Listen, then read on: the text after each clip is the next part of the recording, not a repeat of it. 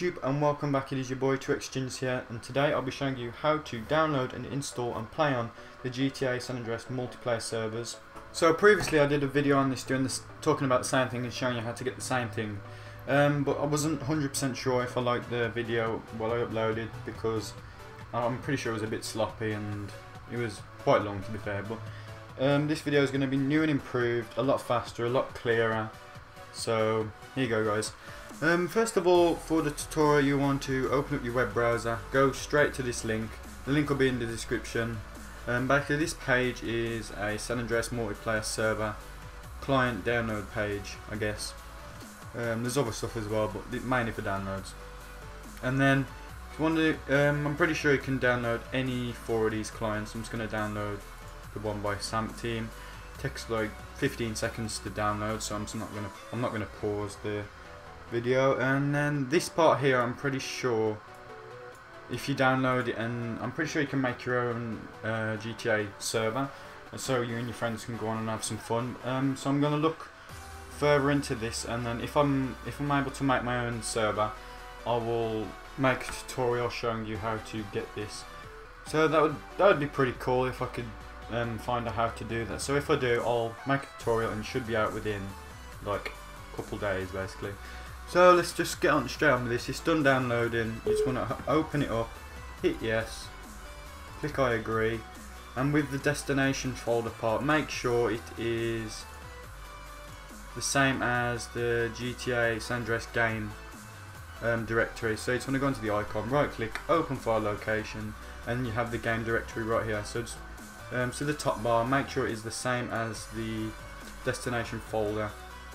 If it isn't, obviously the installation won't work, but it should do it by default, so no worries about that. But if it isn't, just go into browse and go ahead and find it through the I think it'd be under local disks, your C drive. So once you've done that, you've got the right destination folder. Should do it by default. Just double check. Go ahead and click install, and as you can see, as this download and the installation is complete, you can see the files have just gone straight into the directory, and you can uninstall the SAMP. You don't want to do that obviously just yet anyway. So here's the SAMP application. You want to double click that, but I'm not going to do that just yet. You can go ahead and right click and create a shortcut to your desktop, so it's a lot faster instead of going into your directory again. So you just want to double click, and as you can see right now, you have the menu for the multiplayer servers.